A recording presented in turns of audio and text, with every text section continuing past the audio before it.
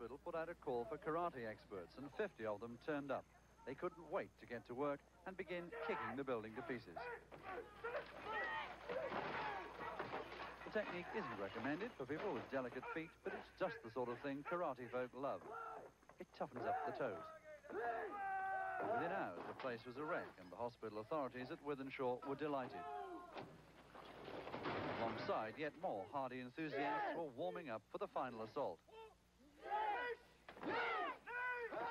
The hospital say they'll save well over £5,000 by doing it this way. And the karate demolition squad, yes, that's right, they just get a kick out of it.